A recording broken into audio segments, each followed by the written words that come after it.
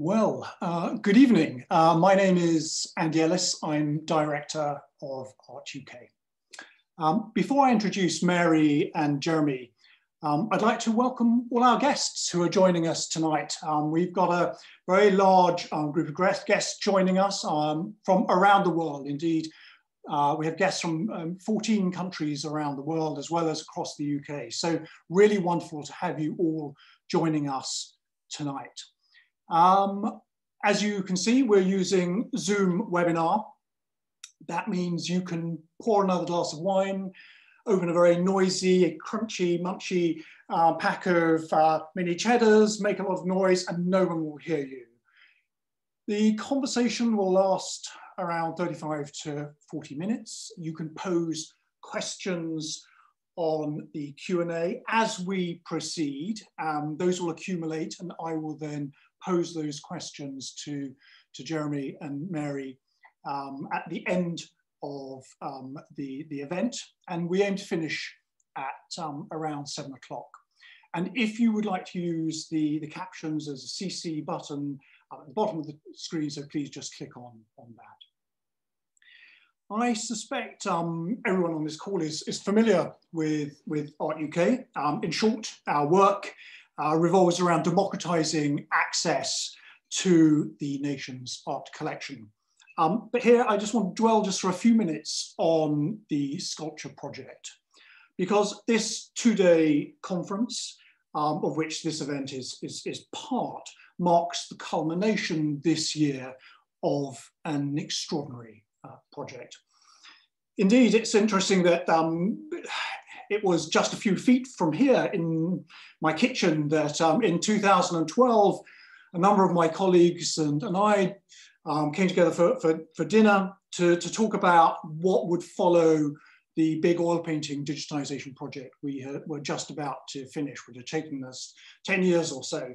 Would we move on to do watercolors? Would it be prints? And as it happened, we decided in the end it would be sculpture of the last 1,000 years.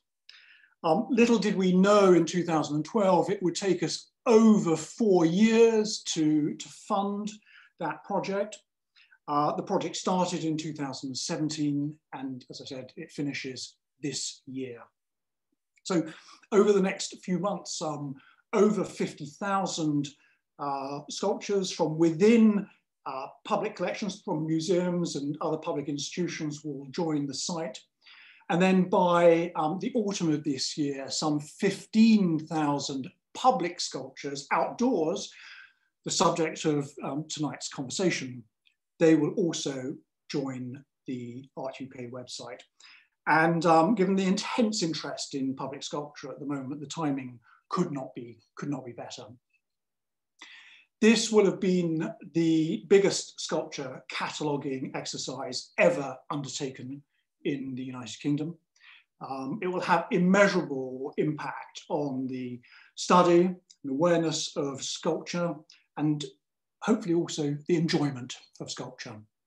Telling the stories behind those objects is already something we're starting to do on Art UK, but will be very much the focus for us over the next few years, as will embedding sculpture into our learning resources, building on the extraordinary learning and engagement activities that have been part of this project, including making films with young people about sculpture, taking great sculptures into schools through our Masterpieces in Schools programme.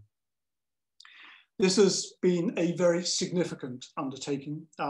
In total, some 100 members of staff and freelancers have been involved. Some 500 volunteers have been involved, many taking photographs of the outdoor sculptures. But it's also a project that has involved working with partners, including the PMSA, the BBC, the Royal Society of Sculptors, the Royal Photographic Society, Vocalise, Culture Street, and the Factum Foundation. In addition, we've worked with hundreds of collections up and down the country, and with thousands of artists, working with them to receive their copyright consent to reproduce their works online. Of course, none of this would have been possible without our funders. So in total, we needed to raise 3.8 million. The National Lottery gave us 2.8 million. And once that funding was agreed, I have to say they have been the most brilliant partners, absolutely fantastic to work with. And I think we owe them a debt of gratitude, because it was very much their thinking to make engagement and learning a key part of this project before the funding was agreed. And I think that has been so, so very important. In addition, we had to raise another £1 million of matched funding. That came from Arts Council, from the Scottish Government, Esme Fairbairn, Stavros Niarchos, the Henry Moore Foundation, and the Garfield Weston Foundation. In total, over 90 institutions and members of the public contributed to that fundraising, many of whom are on this call tonight. So a massive thank you to you. As I've indicated, this has involved so many colleagues and who've worked so brilliantly on this.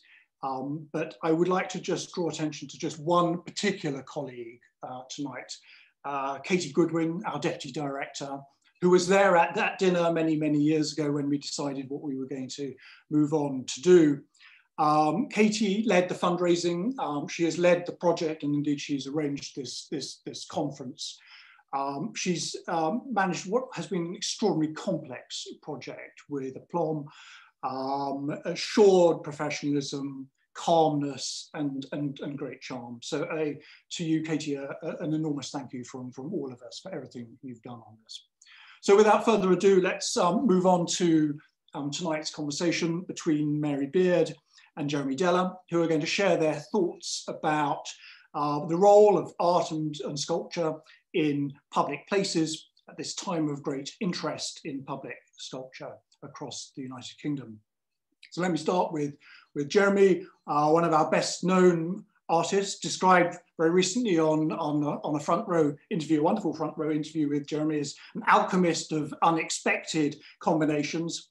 He won the Turner Prize in 2004, was behind the remarkable We're Here Because We're Here in 2016. And I think we should, of course, add, was in the winning team at the Courtauld in the Christmas University Challenge. So Jeremy, very warm welcome to you. And of course, Mary Beard, country's best known classicist, professor at the University of Cambridge. Mary is an author and broadcaster, and most importantly for Art UK tonight, she is our patron this year. So over to you, Mary, and you're going to start off the conversation. I hope we're all properly unmuted. Jeremy and I last came face to face in the summer at Stonehenge, rather bizarrely. So this virtual meeting is a kind of bittersweet memory of when you could travel the country previously, and we hope we will do again. But I wanted to kick this discussion off by being completely honest and saying, you know, public sculpture came very much into the popular arena with what happened to the sculpture of Colston in Bristol. And when I watched the toppling of Colston, I have to say that I felt quite excited. I felt something was happening. Somebody was taking notice of something. I thought it was, in a funny way, a good moment. You know, even though I kind of occasionally masquerade as an art historian, I wondered what Jeremy thought about watching that footage. I think we're both art historians. I agree with you.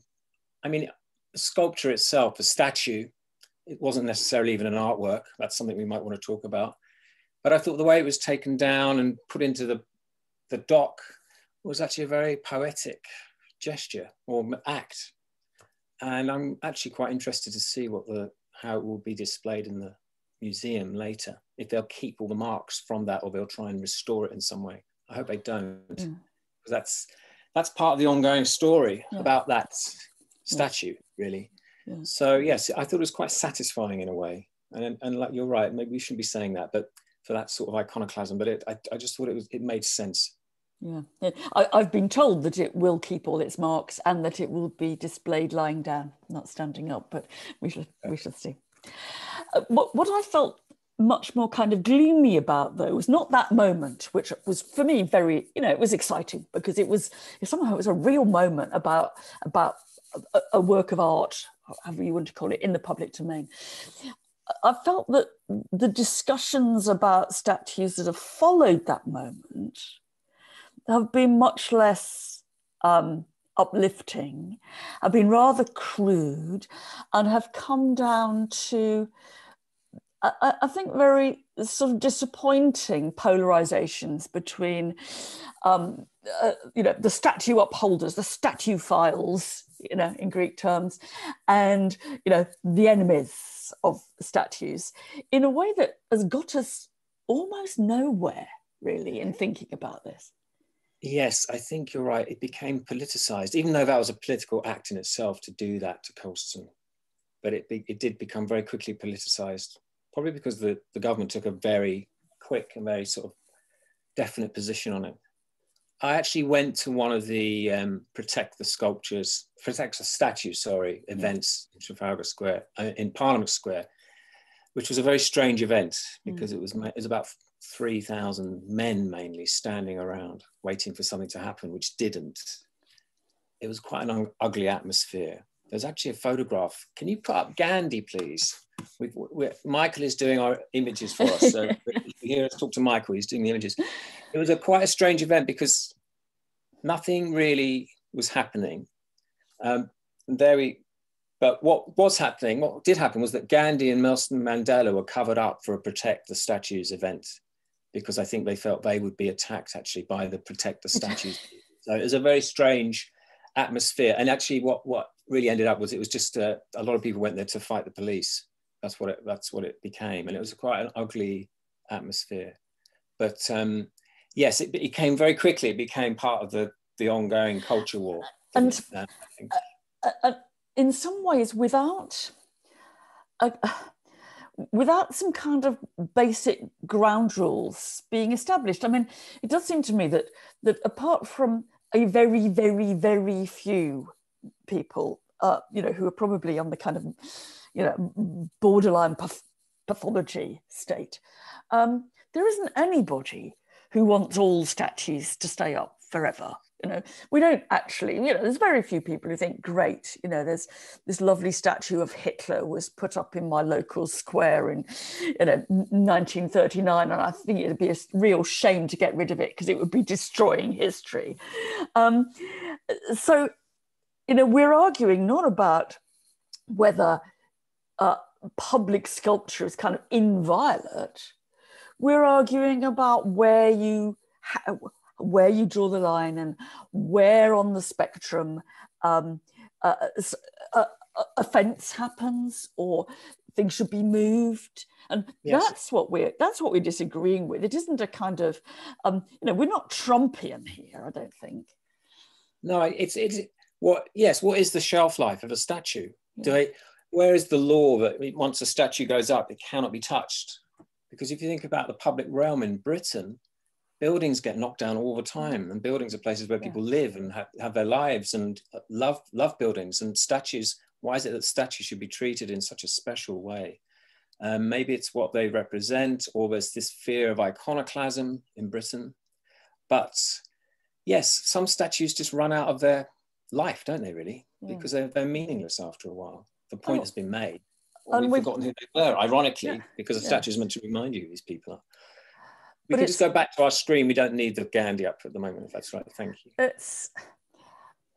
The big question that just simply seems to me to get in most of the discussion, not in the kind of discussion that people in Art UK are having, but in most of the public discussion about this, is that nobody really raises the question of what on earth we think these statues or other bits of public sculpture, not necessarily figurative statues, what they're actually for.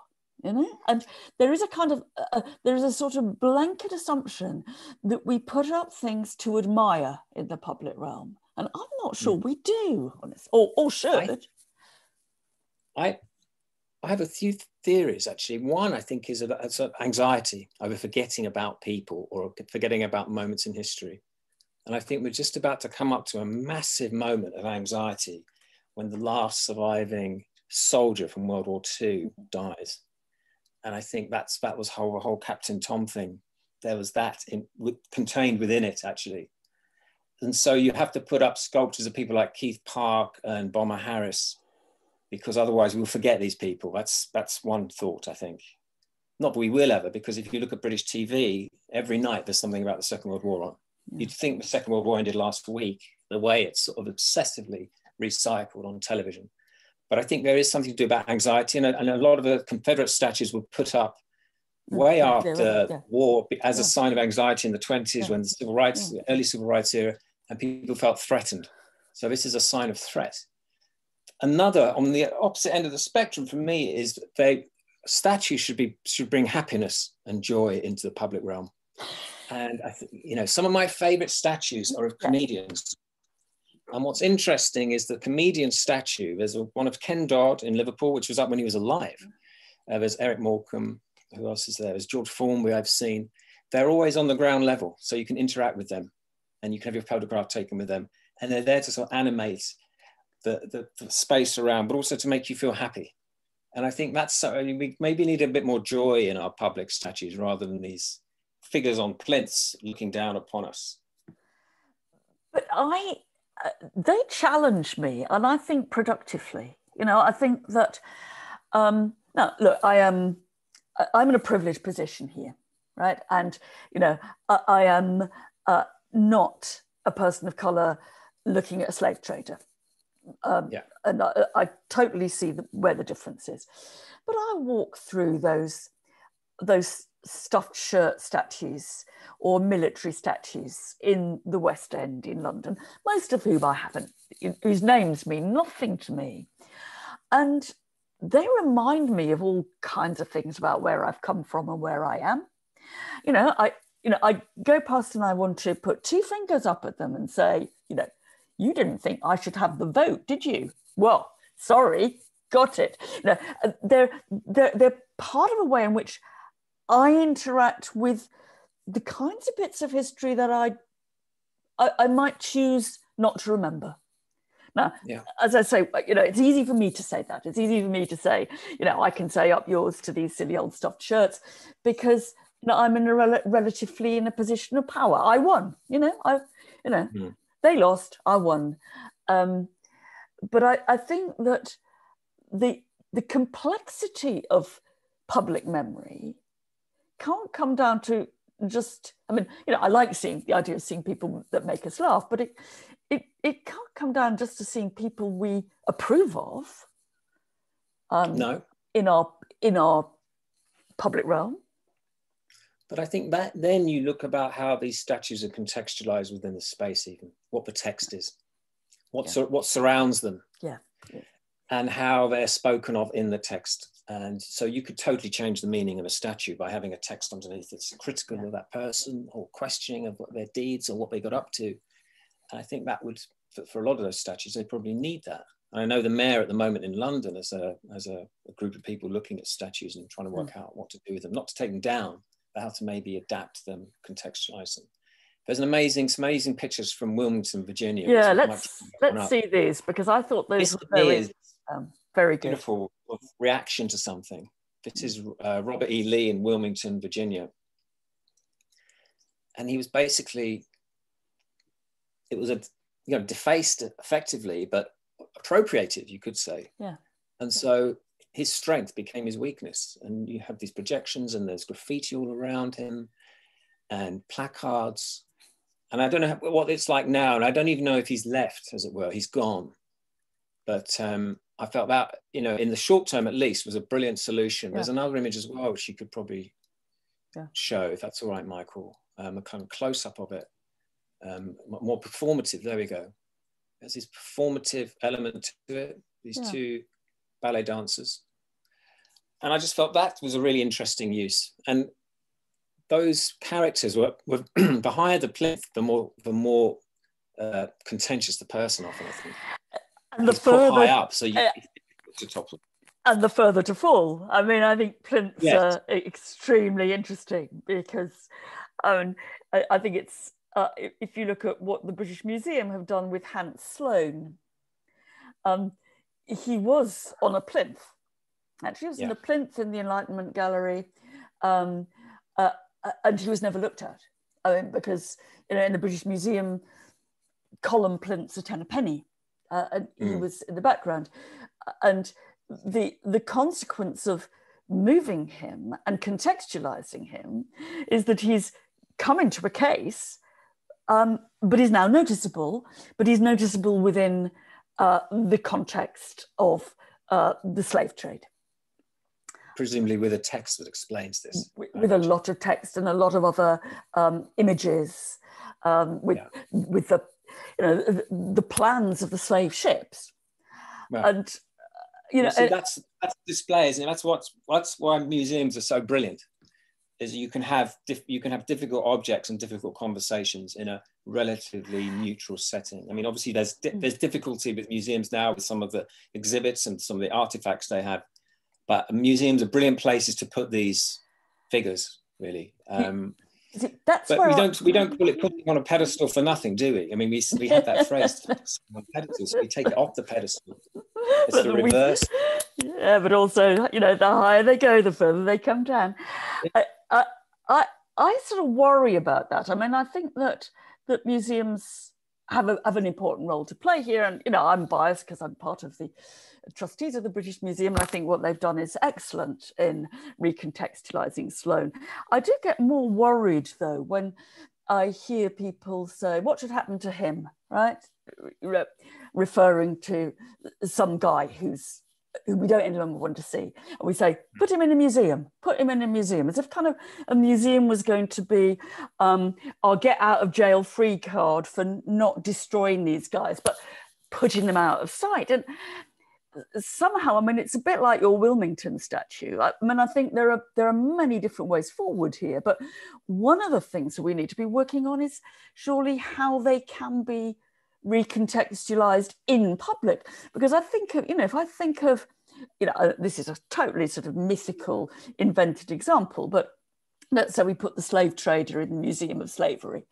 And, I don't imagine that most white supremacists decide of an afternoon on Sunday, come on, darling, let's go and see the Museum of Slavery, shall we? So there's a kind of preaching to the converted that happens when, if they stayed out there, we might have a debate involving more people and more shades of opinion.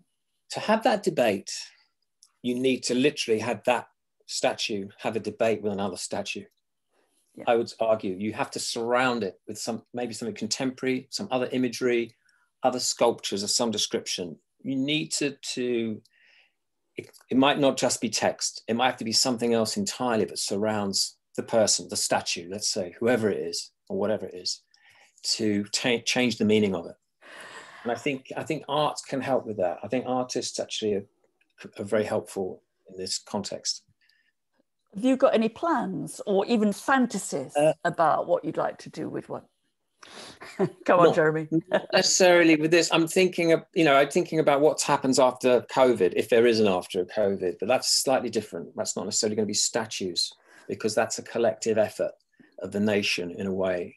There are individuals, but I think it's the collective effort. And how do you mark that? I've used this. I've said this before, but I do actually believe that the greatest war memorial for the Second World War was the NHS.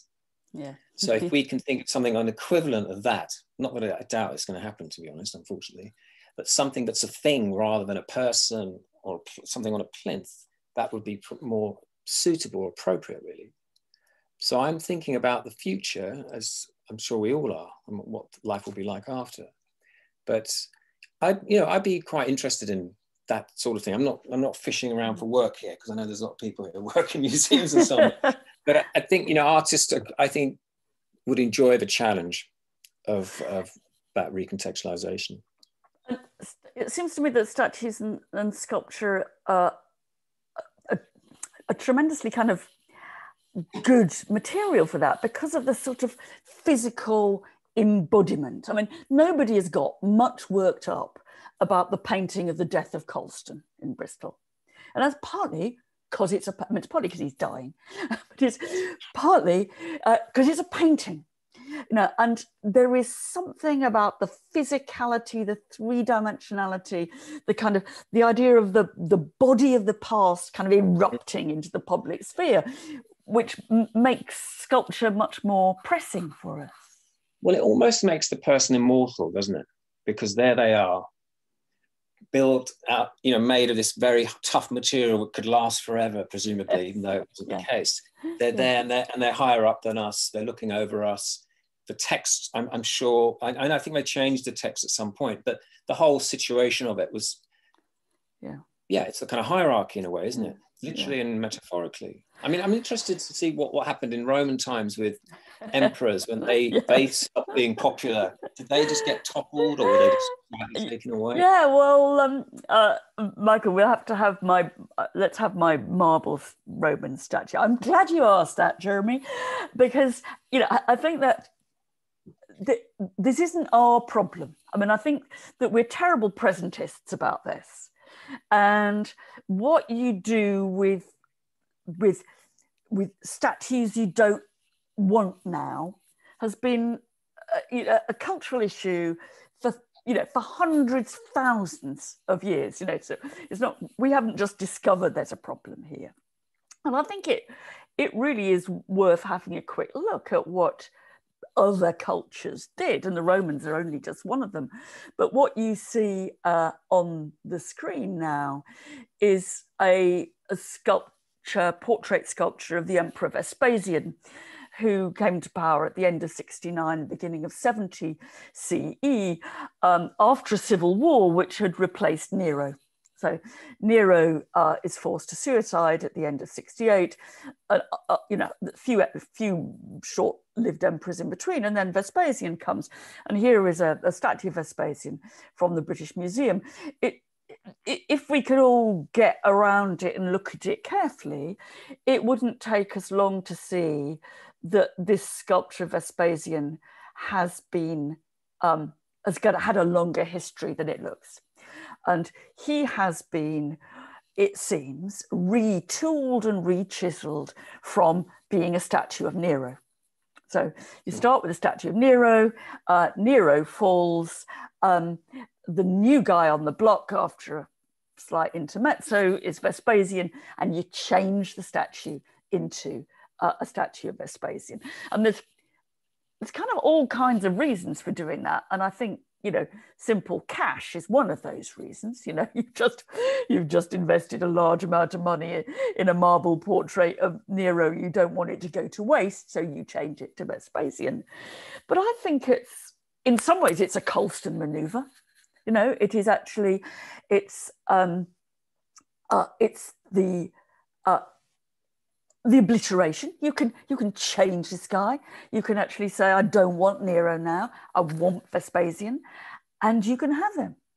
I mean, more cynically, I think it's an indication, if you're a Roman, that, you know, one emperor is much like another, and all you have to do is get your chisel out and a morning's work, and you can easily change one emperor into the next. But they're facing, at some level, our problem of what you do with apparently time expired public sculpture.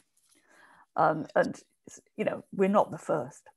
No. So there were reports of sculptures coming down when there's a new emperor and then another one coming up, or just there's like this turnover, basically. Yeah, they got to, you know, sometimes they pull them down and throw them in the river. You know, there is the Colston. You know, other times they get the chisel out and say, too good to waste. I'm going to turn him into a Vespasian instead of a Nero. It's funny. This is quite similar to an image that I took. I wish I could find it. I was in India a few years ago, and I was at the museum in Calcutta, and I was just walking around the back of the museum, and there was a line of basically imperial monuments that had been taken down and were just lined up. And there were a few of Queen Victoria with her face smashed in. which had happened at some point. I don't know when, but it just reminded me of that one with the nose off. Yeah. They just quietly taken them down because they'd been attacked at some point, but they kept. Yeah. And I mean, I do think that sort of more generally that we imagine that we're the first generation to face this. And in fact, you know, every generation has. I'm sure there are people listening will be able to comment later on, you know, putting people up in the public sphere is a controversial maneuver, whatever. I know. And there's a time problem, there's a political problem. You know, it isn't self-evident, you know, who are the goodies and who are the baddies. No, it's risky. And it's like when you're on stage or if you're performing, you're very powerful, but actually you're very vulnerable at the same time. So you're opening yourself up to all sorts of problems potentially in the future, which is obviously has happened. But I was wondering if there are any other examples from the ancient world of, you had another image. I was wondering what that one was. Oh, the other image was, shall we have the bronze one? I mean, I think this is just a kind of a real irony, actually, an irony of the politics of public statuary, that this is a head also in the British Museum, and it was found in Sudan in excavations in the early 20th century.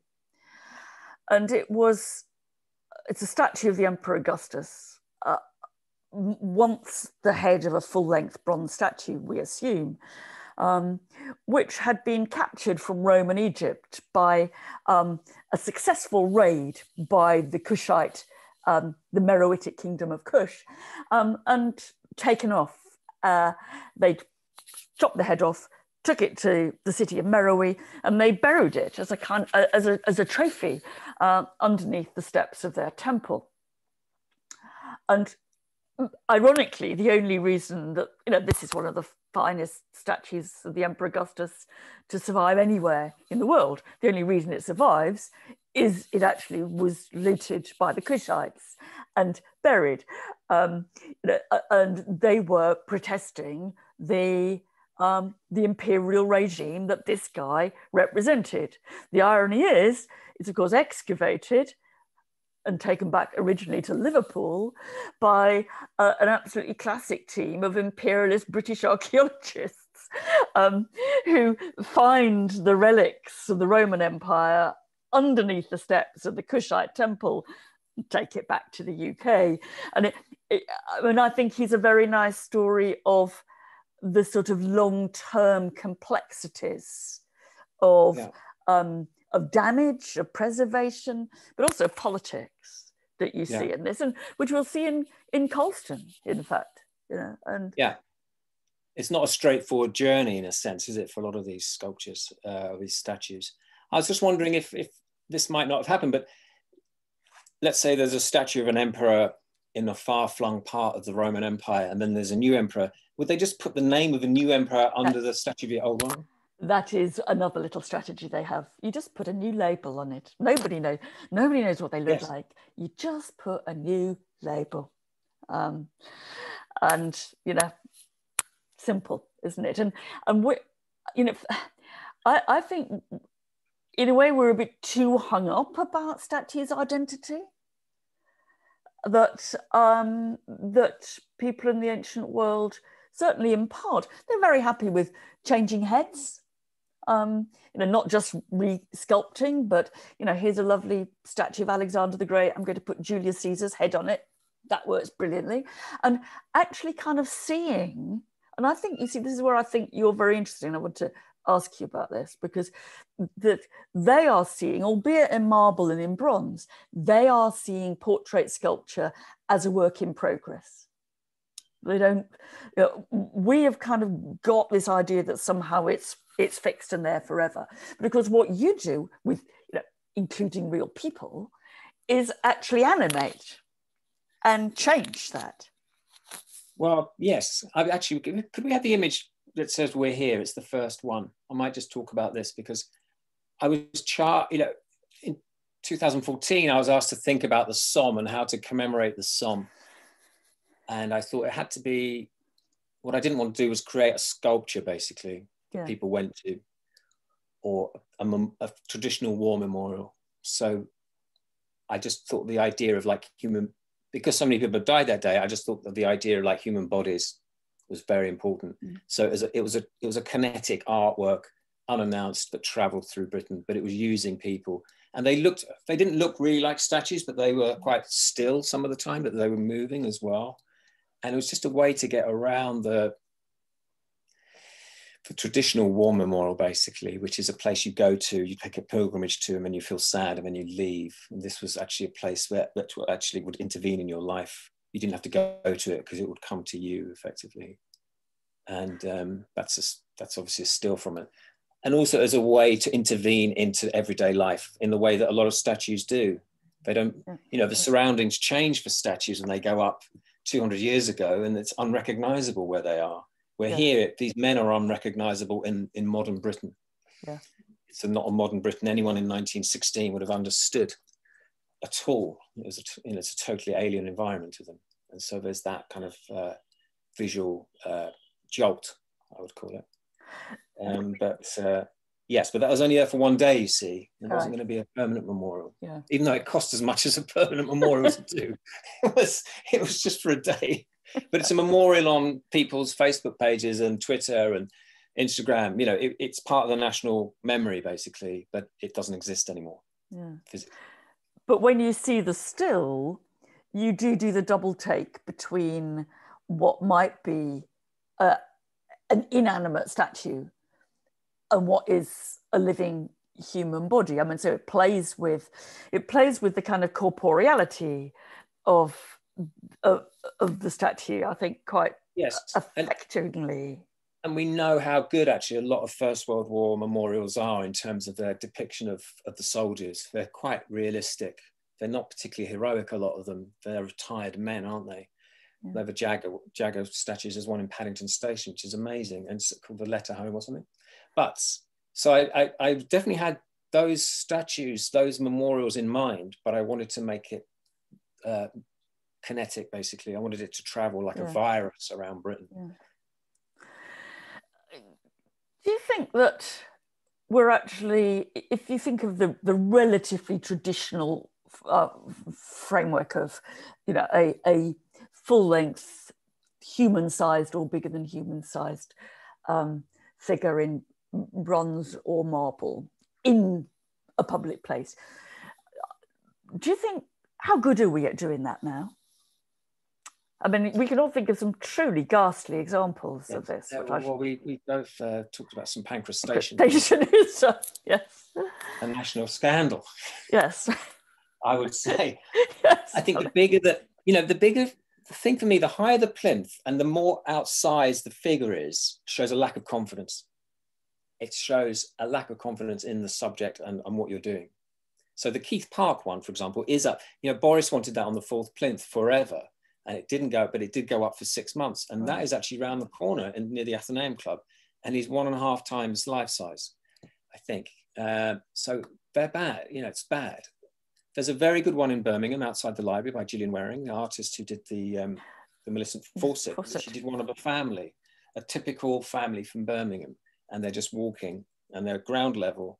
So there are some examples. I mean, I'll go back to the ones of the comedians, which I do like, actually, which you didn't seem that interested in, but I do like some of those. And even some of the pop star ones, there's something about them.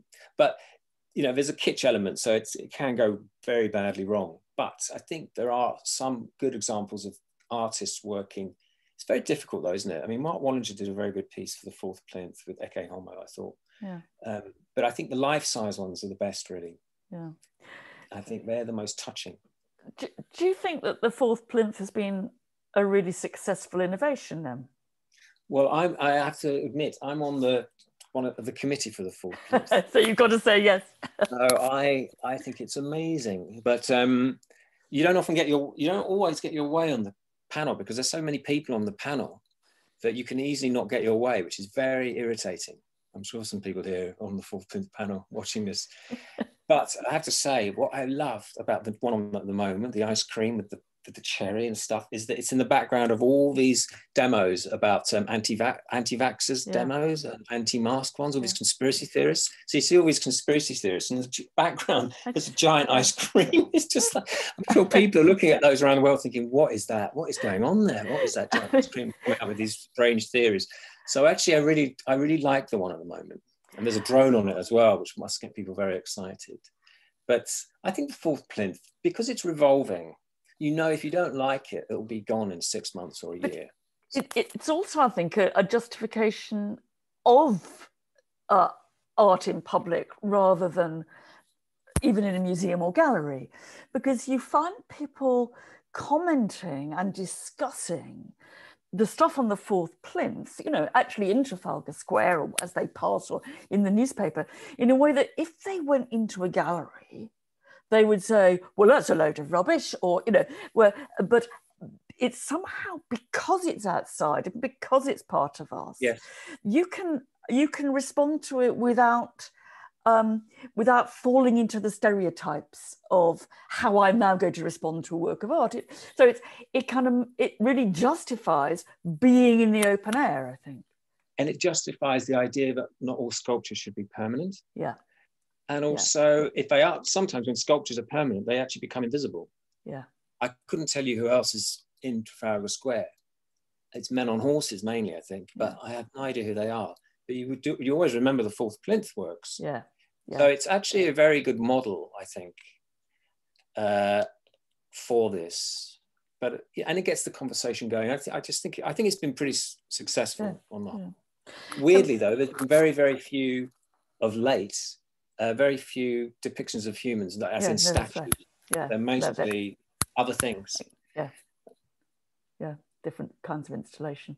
Can I just finish by asking you to kind of do a bit of forward prediction about where we think we're going with this, whether the statue wars will kind of fade because, well, they'll burn out, or whether there really is going to be a change in what we see in public. I mean, I hope the statue wars burn out. I hope the discussion around statues doesn't burn out. And I hope it's still an energetic discussion, but not a nasty, divisive one. Yeah. Because I think public space post-COVID, you know, whenever that is, it's going to be so important for people to come and heal themselves almost. But we need public spaces just to be in and to just be around other people, other kinds of people even. But I hope that the discussion itself can be very healthy, and I think it's been great for museums, and it's great for visual culture that statues and art and memorials are really being thought about and discussed. So I'm trying to be hopeful, but with the current government, it's difficult sometimes, I have to say. Thank you, Jeremy. Thank you. On that tactful note, we'll hand back to Andy.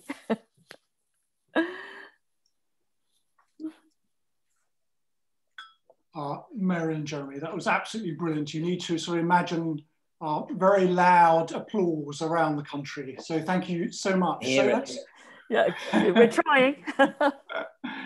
So let's move on to some questions. We've had quite a few questions, although I have to say a number of these are comments. Start with, I mean, you talked about shelf life of public monuments and sculptures.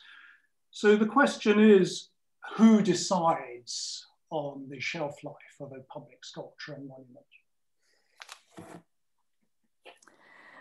Well, we saw one answer to that in Colston, didn't we? Yes. We saw, and actually we saw in the background to that a local governmental community that had failed to decide. You know, that after there had been lots of initiatives, lots of discussions about how you might change the information, etc. Nothing had happened, and it was, part of the reason that it was exciting, I think, is it did appear from the outside, at least, to be people saying, "We've had enough of this, and you've had your chance.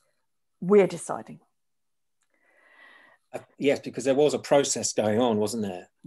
And I suspect the mayor of Bristol was actually quite happy it happened, even though he could not say that, because it actually done what they basically had wanted. Who decides about other statues? I mean, yes, that's the public deciding, but then, I don't know. It's just when you think of something better to go in that place, or someone more apt to go in that place, when there's a replacement, maybe. Maybe there should be a curator of public statues like there are in museums, because no paintings in museums stay up forever, even though we might think they do. I'm sure they've all been rotated in their times, and some are very popular, and then they become very unpopular for whatever reason. So there might have to be some sort of curator, another curator doing this. Also, I think thinking about where they, I mean, there's, you know, people tend to talk about it in terms of the polarity between either being up in the place he's always been, and it's usually he, or in the museum. But you were mentioning, Jeremy, the idea of putting them into new configurations, putting somebody different next to somebody else. And then they start talking to each other in an entirely new way. And I think there's, you know, there are all kinds of shades in between tear him down and leave him up. I mean, there is a problem of money as well. These things cost a lot of money, and we know that councils are going to be very, very strapped for cash. So I don't know if, unfortunately, I don't know if these things are going to happen, but yeah, I think there's creative solutions to these knotty problems. And related to that is a question around, is the weighting there on the local people or the general public at large across the UK, or indeed committees? It depends. I think each statue, each sculpture has its own constituency and has people. That was very personal to the people of Bristol, very personal. And because so much is named after him, and he's such a big personality, if I can call it that, a big historical figure in the town. And I think Bristol took that one very personally in terms of him being there. Yeah. But, you know, there's national figures and there's local figures and all sorts of, I think every statue has its own sort of problems potentially and its own audiences, local, national, international. I felt that very much about the Good War Memorial in Cambridge, which was a few years ago moved from the middle of the road to a kind of a little constructed park at the side of the road, about which I felt rather sad. The council said that the War Memorial, who's a soldier looking up towards the station, he was holding up the traffic. And I thought, that's the point. That is the bloody point. You know, we are going to remember these people who died because they hold up the traffic. You know, the idea of saying, oh, you know, we don't mind having him somewhere near, but not really getting in the way, I thought was another interesting, you know, version of who decides and what your priorities are. There's an interest, I think, from our guests in how in the future sculpture commemorates the present rather than the past. And I was wondering whether, you know, given this intense interest in public sculpture at the moment, whether this will spawn a sort of golden age in terms of the creation of public sculpture in the years to come. Do you think they're connected? You'd hope so, wouldn't you? You can always be hopeful. I mean, it's quite interesting. We haven't talked about blue plaques, which are in no, I was going to mention that is exactly. I love that system, but also they often wait 20 years after someone's death, I believe, or 25 years, just to make sure there's no skeletons in cupboards and so on, so they can sort of be sure about the person that they're commemorating. But that's a slightly different issue. But I think that I'd like to think, because there's been so much discussion and because contemporary art in Britain is part of the national conversation quite amazingly, I think, on the whole. People know about it and talk about it and are aware of it. But I'd like to think there would be good commemorations of this moment, or in some way. Yeah. But like I said, councils are so poor at the moment. They're just going to get poorer and poorer, I think. I don't know how they're going to do it. And I think that there's much more public desire for it than you would imagine if you read a certain section of the British press, you know, wanting to tell you that it's all far too expensive and, you know, it's just, you know, icing on the cake. And I think you can see that from, you know, whatever you think of it, the Angel of the North did something to that landscape and to people's engagement with a figure in the landscape. And we're very bad at talking about those interventions in the public sphere, artistic interventions that have really bedded down successfully. We talk about the ones that we don't like or appear to be disruptive, and I think there's a lot more public desire for public art than you would guess from reading the tabloids. Yeah, even if the public don't see it as art necessarily, but as good landscaping or a children's playground or something that an artist has made or as artistic intent. But has within is loved by the public. I mean, in terms of statues is different because almost you have to, the whole country or a lot of people have to agree upon this person, whoever this person is. I can think of a few that there will be statues to. But I don't even want to think about certain people dying in our public life and then having statues. But I mean, there's a Margaret Thatcher statue going up in Grantham. We didn't talk about that, which is kind of interesting that she's been sort of rehabilitated, but it's super local, isn't it? Super local. I mean, I don't wonder if there ever a time when you could have a Margaret Thatcher statue in London or in Parliament Square. Well, only if you break the assumption that they're celebratory, not commemorative. Yeah, which is very difficult. Yeah, very difficult. I've been working recently on modern statues of Roman emperors. And there's thousands and thousands and thousands of them. And they were not put on display because people thought they were nice guys. Everybody knew they were murderous psychopaths. So there was what those statues were doing in the field of vision was more complicated than saying they're people we want to admire. Now, I think. Because they didn't make documentaries about these people. They didn't have social media or newspapers. So that was the only way to know about someone was through a statue, maybe, or for the public to be warned about someone through a statue, whereas we have other means to communicate someone's life. Yes. So now statues, actually their meaning has become reduced in that, if I'm correct in thinking what you're saying, to the point where they are basically to praise someone. Yes. More or less, not as a warning. No. I like the kind of bifocality of it, really, that they might praise, they might warn, or they might be somewhere in between. They might be, warnings of some things, but celebrations of others. And I don't know if it's possible to have that currently. If we're talking about, let's say, for example, Margaret Thatcher, I think it's very difficult for the public to get, or the press at least, to get their heads around the subtlety of that in a public sculpture, a statue of someone. There are a few questions on commissioning public sculpture, and we've talked already about public sector cuts and likely public sector austerity in the future. So the dependence on private funders for public sculptures will grow. Is that something that concerns you? Well, it depends who they are, doesn't it, really? Who people are. I think Keith Park, going back to Keith Park, I think he probably was private money. I suspect Margaret Thatcher might have been. Yeah. That's how it was in the past, though, wasn't it? That's why there's a fourth plinth that's empty on Trafalgar Square, because not enough money was raised for a king whose name I don't even know who it was, one of the Georges, I think.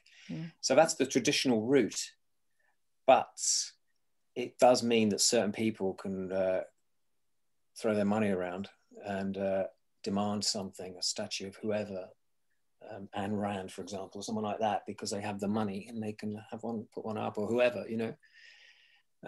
I'd much prefer if it was crowd-funded and everyone gave 10 quid rather than 3 people gave £300,000 or something. I think that would be a democratic way of doing it, if you can call it that subscription model.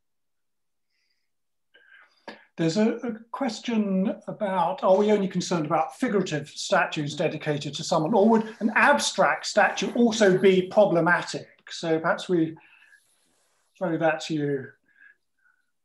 Mary? Oh, well, I mean, look at Maggie Hamling and Mary on the Green recently, which is, you know, another work of art which has caused a huge amount of controversy. And indeed, we've had a number of questions about that to you both. So, you know, and I think that, I mean, I'm you know, Jeremy's in the business and I'm just in the business of looking at this kind of stuff. But I feel terribly strongly that I want statues to shake me up a bit. I want to walk past something and feel challenged by it.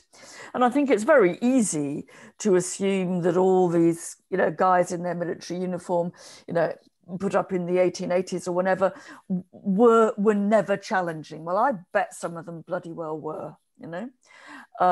But we've simply kind of lost the resonance, so that we think of them as just a load of dead white European males.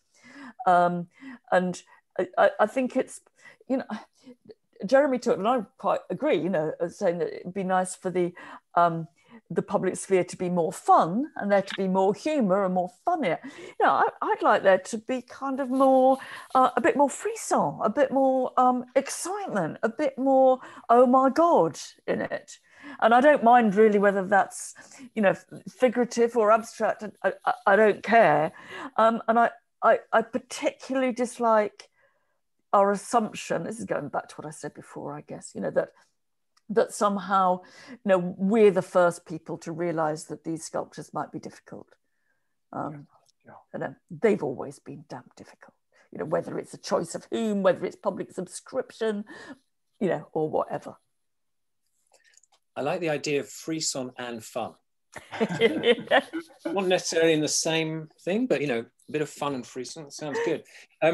The problem with me, well, the Mary on the Green, the Mary Wollstonecraft sculpture, the real problem for me, and it's something we've already talked about today, is that there's nothing about who she was there's no text about her. Right, no. I think there might be a quote by her. Yeah, there's actually no text. So you're seeing this quite strange sculpture. Let's face it. Is it a statue? Is it a sculpture? I mean, it's quite an interesting hybrid in a way, and people have interacted with it by putting clothes on her, which I quite like. But there's nothing about who she was and what she achieved in her life and why she's there, really.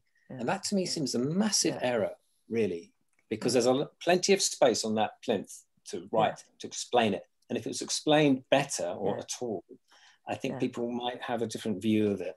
But it is quite an odd intervention in that space, I have to say. Yeah. There's one final question, which is, if in 20 years' time we were having this conversation, how different would it be then than it is today?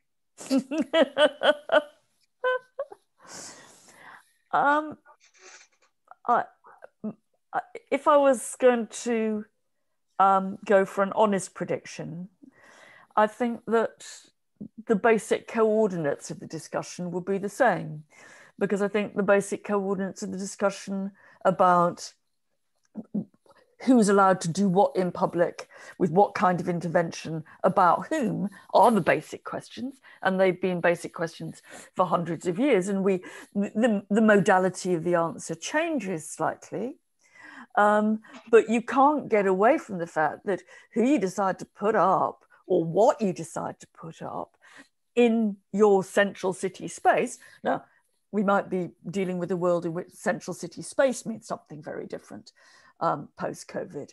But as we can still reasonably foresee, the the bottom line of the question is going to be the same. We might be better at answering it. I agree.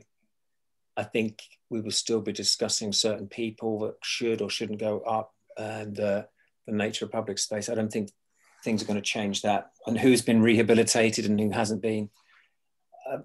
But I hope it's, you know, it's a mature discussion at least, but we'll see, won't we? And one that doesn't simply divide people into heroes and villains. You know, we're trying to get rid of that in the school curriculum. You know, that Francis Drake was both a great explorer and a criminal pirate at the same time, and we want some of the sophistication of the discussions we're trying to have about in the literary realm. We want that to be something we can do with visual arts constructively and directly and with graffiti and pots of paint and whatever. I'm all fine with that. It's just kind of sanctimonious self-righteousness I don't like.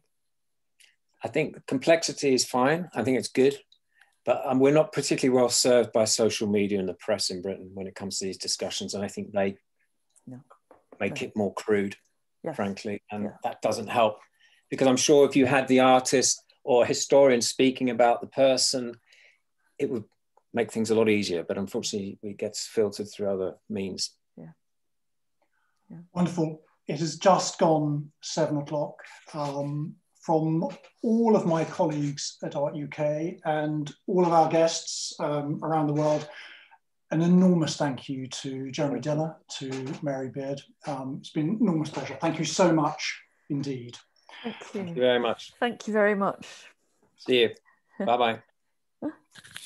A big thank you also to my colleagues who have arranged this 2-day conference and who have been behind the scenes working tonight on making this go smoothly. Thank you very much to them. The conference continues tomorrow with a number of fascinating sessions in the morning on recent sculptural research and discoveries, colonial sculptures in a post-colonial world, and a big focus on learning activities around sculpture in the afternoon. And finally, a few years ago, we surveyed the users of Art UK and discovered that only half of them knew that we were a charity. When we did that a few months ago, we discovered that 2/3 of them knew that we were a charity. I think everyone on this call probably does know that we're a charity. And so if I can remind you, if you would like to support us, please come to our site and make a donation or become an Art UK citizen. It would be wonderful if you would do that. So thank you very much for joining us tonight, and good night to you from all of us at Art UK.